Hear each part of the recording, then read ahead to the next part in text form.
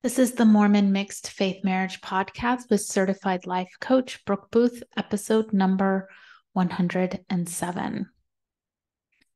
This podcast episode is all about advice. Now, before we get into the advice and my little monologues about the advice, I'm going to say a few things about advice. Advice is something that needs to be taken with a grain of salt. Advice is something that works for some people, but doesn't work for all people. Advice is often very freely given and freely taken. And that's the part I would question. I know definitely growing up in the LDS Society, marriage advice was like one of our favorite topics. We were always talking about marriage, at least definitely that's how I was socialized through primary and young women's and YSA.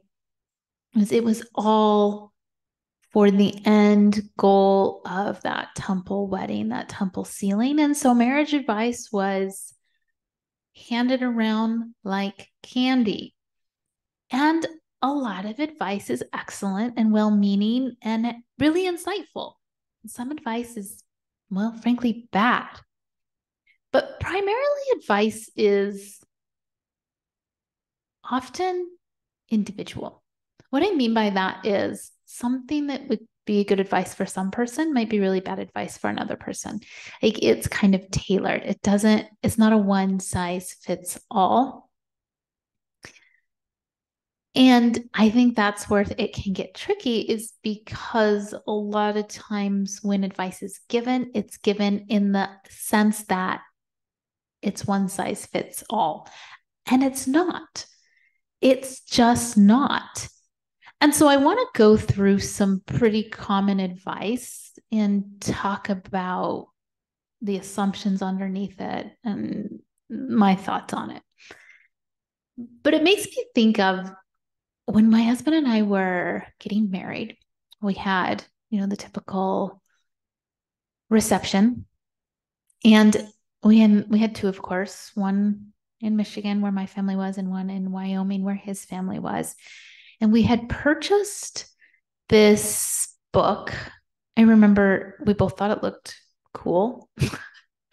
And we purchased this book that we wanted to have at the two receptions for people to write down their marriage advice for us so that we could learn from those around us, from our family, from our friends, from our loved ones, that we can learn from them and gain their perspective and insight.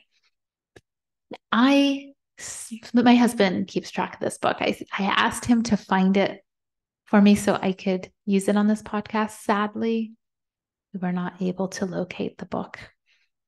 But luckily, I have the internet and Facebook and lots of people to ask this question. So I went and gathered some advice that people have given me, and I'm going to share it here.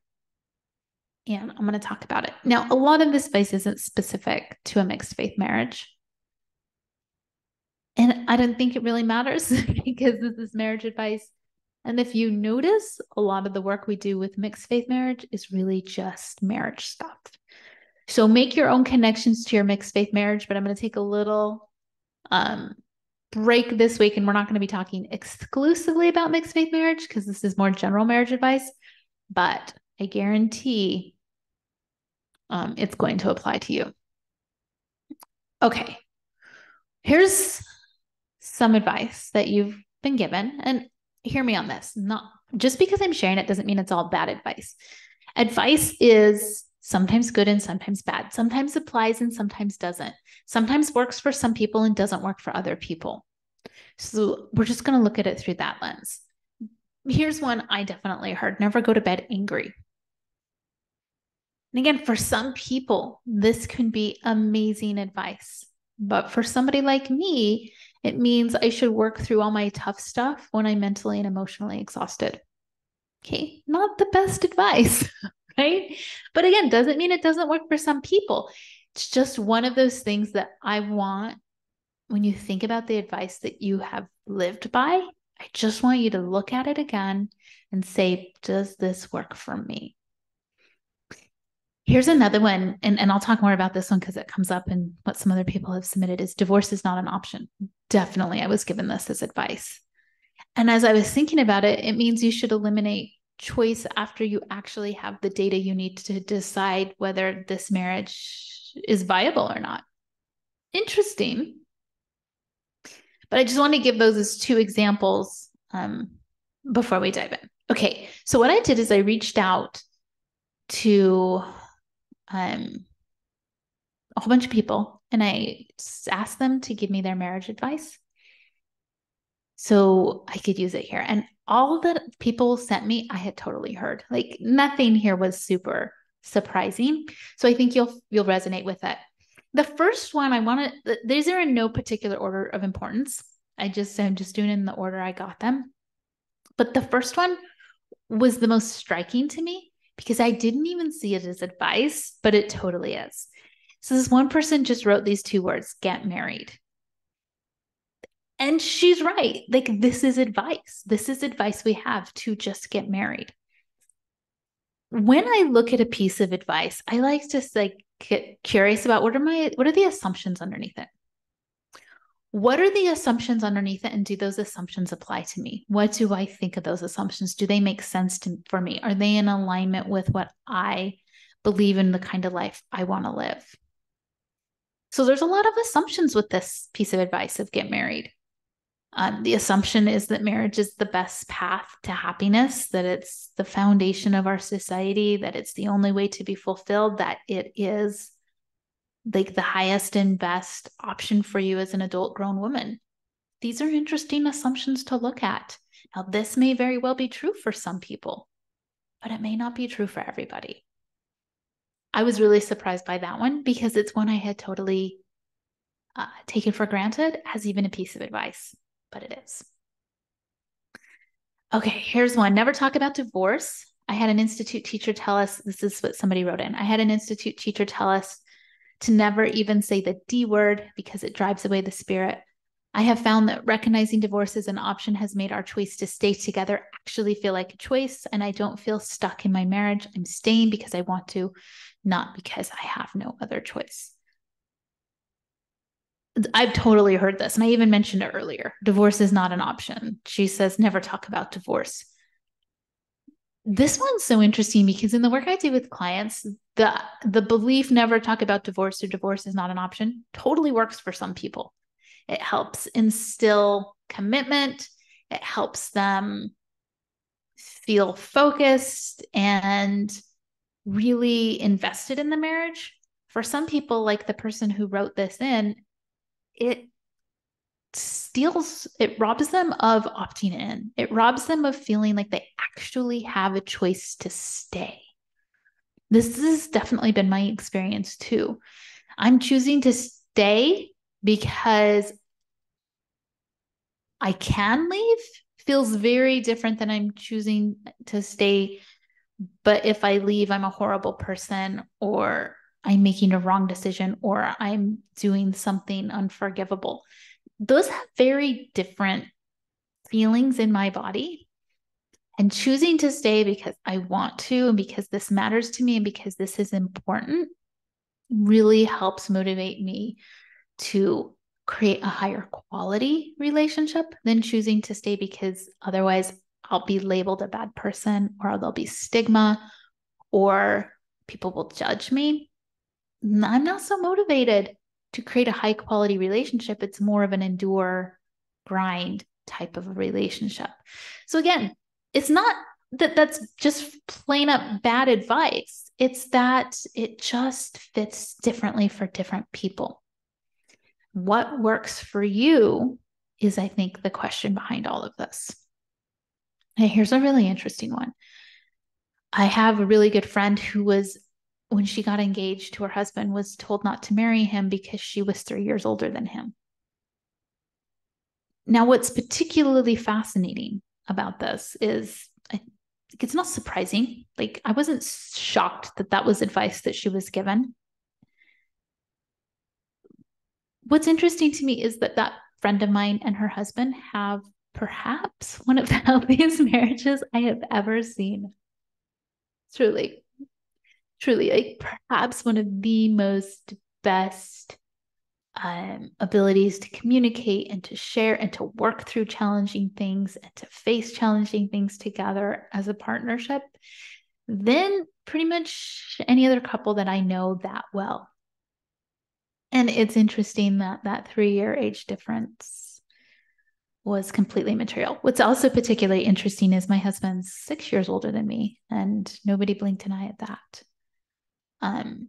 I think that just speaks a little bit to some of the double standards we have in our society about men and women. But again, it's an interesting thing to question the assumptions underneath it. Okay, this one's really interesting. That I need to greet my husband with a happy face, that's in quotes, when he gets home.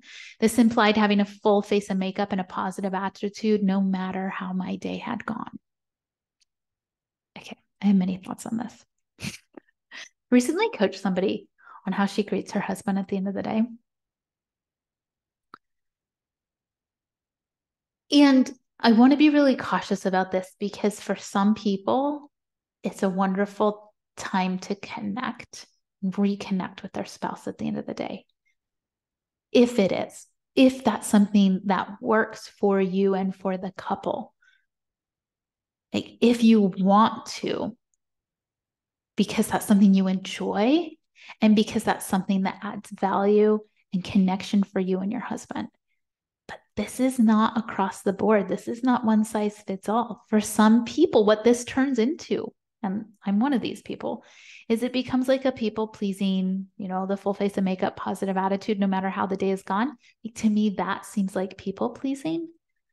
Like you need to appear a certain way, even if that's not an honest representation of who you are.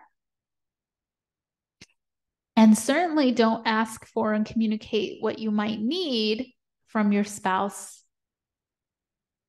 because that would not be, meeting him with this positive attitude.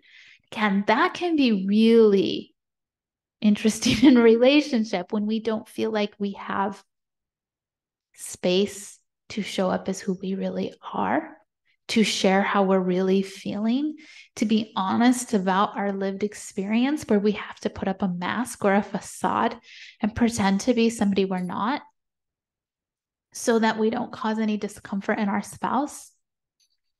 Now, that's a very interesting situation. So again, this advice might be really good and really bad all at the same time. How does it work for you? Is it creating a place where you have emotional connection and chance to have that time together every day? Or is it causing you to people please and put on a mask and hide from your spouse and not letting the truth be discussed and worked through and managed? Okay, next piece of advice I got. Divorce my husband for having a porn habit. I want to talk about this one. I've heard it too. I've heard all of these, but this one's particularly interesting because really what it's touching on there are legitimate reasons for divorce and there are illegitimate reasons for divorce. And this type of conversation is fascinating. What do we deem as legitimate reasons to divorce somebody and what do we deem as illegitimate reasons to divorce somebody? So much that can be said around this. Obviously, in this case, the advice is that having a porn habit is a legitimate reason to divorce somebody. And I'm not saying it is or it isn't. That's just the assumption that this advice is presenting with. I think a lot of times we want other people to give legitimacy to our decisions. And I think this is in large part what's going on there. Like when I think about what are legitimate reasons for divorce, again, no one size fits all there. But sometimes you'll hear, well, was he hitting you? Or was she hitting you? Like, as if there's physical abuse, that somehow justifies things where financial abuse wouldn't, like justifies a reason to get divorced or not to get divorced. That becomes an interesting area because Now there becomes like a right way and a wrong way, and you have to get it just right. And a lot of times the right way and the wrong way are based on other people's experience and other people's opinion, and not your lived experience, and not what's best and healthiest for you. So again, what are the assumptions behind the advice, and does that make sense for you? So another assumption behind this one is that porn is somehow morally corrupt, will ruin your family. These are things I was certainly taught. And maybe that's very much the case in your lived experience, and maybe it's not. Are the assumptions true? Do they apply here? Does that advice make sense for you in your situation? I just have to add, when I was like getting advice growing up, and I think back to that book, I never once thought like, that's bad advice, I'm never going to do that. I just was like, oh, it's advice, I need to like take it to heart and consider it. I'm just asking you to look at things twice. That's all. Okay, a few more pieces of advice here. Don't bring up an issue that your spouse is causing unless you can also take some blame as the wife. You could probably say this the other way around. So you can also take some blame as the husband, but obviously it was a female who wrote this down. This one's interesting to me because I can see the reasoning behind it. This idea of like not just blaming the other person. But I also think this is a bit too reductive, perhaps. Like, don't bring up an issue unless you can take some blame, even if you have no blame. Like, that's probably too reductive. I am a big fan of watching blame and, wanting to just dump blame on other people or on ourselves, and doing that categorically. And I think that's probably what this advice is trying to caution against, but maybe being a little too reductive, because the assumption is that the blame is always maybe equally shared or always shared to some degree. And maybe that's not the case. I think it's worth looking at and doing like a clear analysis of. But that doesn't mean once you do the analysis, there's going to be some easy 50-50 split. I think it's good to question, like, just because there's an issue. Like, I would even question the assumption of like, why does there need to be blame assigned at all? What does it mean when we assign blame? Are we also assigning responsibility for who needs to resolve and fix this? Those are interesting assumptions to question too. Okay, next piece of advice. That I should give my husband sex whenever he wants it or needs it, denying my feelings, health, or needs. Yes, I've heard this one. Yes, I've definitely seen it in my work with clients. There is certainly an idea that there's entitlement to sex once marriage has taken place. I see that entitlement can definitely diminish enjoyment and pleasure and make sex a chore for the partner who is sort of at the effect of the entitlement. And I think that has real impacts in a relationship. So again, it's like, what are the assumptions under there? The assumption is that there's entitlement to sex. The assumptions are that your husband's sexual needs are more important than you. Now that's an interesting assumption as well. And I would question those assumptions. Maybe this is great advice for you. Maybe this isn't. Okay, here's my favorite one. If I put these in order of importance, this is the one I'd put first. Happy wife, happy life. Now, we don't say happy husband, happy life, but I think it's implied. We hear it more in terms of happy wife, happy life. So that's how I'm going to talk about it. I'm going to be really blunt on this one. The happy wife, happy life puts the onus of emotional labor on the wife in the relationship. And this can make men or husbands emotionally dependent on their wife. It can infantilize or make him like a child. Again, this isn't really great for sex. Also, what's interesting is if the wife isn't happy, then that's a problem that needs to be fixed ASAP. That can mean that she is not given the opportunity to experience the full range of human emotions, that she needs to stay in a narrow bandwidth of the emotional experience because Happy wife equals happy life. And that can be very difficult. It can create feelings of inadequacy if she doesn't feel anything but happy. It can create feelings of guilt if she feels a negative emotion. It can create feelings of feeling stuck or judged or disapproved of when she experiences a very normal human emotion that somehow falls on the negative side of the emotional spectrum. I think this is a piece of advice that I would be very cautious in passing on to my children. And I'd be very cautious in how I internalize it myself. Okay, next piece of advice. Since your husband presides, he gets the last say. This is sort of like the buck stops here. Somebody has to make the final say. You know, the assumption under this is that a hierarchical organization is the best way to make decisions, is the best way to be in relationship, is the best way to run a family. And maybe that works really well for some people, but maybe that doesn't work really well for other people. So I would look at that assumption of that, you know, that the hierarchy and that somebody gets to have the final say as the assumption. Does that work for you? Does that work for you? I would argue that a partnership doesn't have that type of hierarchy. And that's a really interesting way of being in relationship. I'll also say it's a really challenging way of being in relationship. It takes a lot of skills and work that we're not often modeled in our society because our society is very much set up in a hierarchical way. We're very familiar with hierarchical relationships. We're very familiar with hierarchical patterns and decision making. And being in a partnership is a bit counter culture. Okay, next piece of advice. If he looks at porn or has an affair, it's because you weren't taking care of his needs.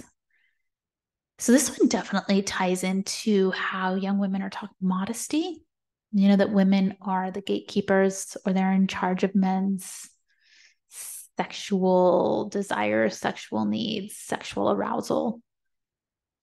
So there's that assumption that women are responsible or in charge of men's sexuality, managing it, turning it on or off, and all of that. I think this plays into men feeling entitled to sex once there's marriage, or that they can't help themselves, and that plays into the entitlement. I think this also infantilizes men. You know, it makes them less, like, have less autonomy over their own bodies, over their own thoughts, over their own feelings. And it definitely puts way too much emotional work on women. Okay. Here's an interesting one. Only missionary position with sex, anything else is sinful. This the whole history behind missionary position is fascinating because the missionaries, the Christian missionaries would go out, you know, in the colonialization period and teach the missionary position because they would see other positions and that was deemed, I don't know, unchristian or something. So like there's a reason we think that. There's a reason we think that it's part and parcel to you know, the enculturation we receive from just being in a Christian worldview. But again, what's the assumptions underneath that? The assumptions are that doing things in a quote unquote different or foreign way is bad or sinful and not approved by God. That's interesting. It's interesting to look at those assumptions and see, does that make sense with me? Okay, last piece of advice. When we got married, I was told always to go to bed at the same time. I think that is great, but my husband works graves for the first 4 years we were married, so we definitely didn't go to bed at the same time. And again, so many assumptions here, right? The assumption that maybe you should be doing lots of things together, that you should maybe be having sex every night. I don't know what the assumption is. There's some, like, everybody's going to internalize their own assumptions, but there's a lot of interesting assumptions here. You know, that it's not good to have different schedules, or it's not good to have different bedtimes. This one's really interesting to me too, because like different people have different circadian rhythms, different people have different preferences, different people need the amounts of times together and amounts of times apart to take care of themselves. I once heard somebody talk about this. It was another coach, and her husband would never go to bed with her, and it just ate her up, caused her so much pain and sorrow and frustration. When she finally talked to him about it, he just mentioned that that was the time of day when he could have his alone time, and that was important to him, to have that time to just reconnect with himself without other people being around. So again, what are the assumptions, and do those assumptions work for you?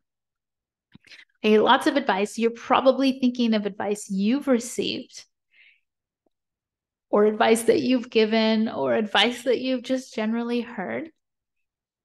And I just want you to think about it in this way. Like, what are the assumptions underneath the advice? And am I okay with that? Do I like it? Some advice you've received is amazing, and run with it and keep telling it to yourself. Other advice may need to be you can let go of, and you can move on and not let that be something that is part of how you think about your relationship anymore. I hope this is thought-provoking for you, so you can go back and think about your own marriage and some things that have been really beneficial to you, and some things that have maybe caused you to stub your toe against, and you can just let that go. Okay, if you want to work with a coach on your mixed faith marriage, as always, feel free to reach out to me at brookeguthcoaching.com, and you can learn about the ways of working with me there. All right, wishing you the best in your Mormon mixed faith marriage.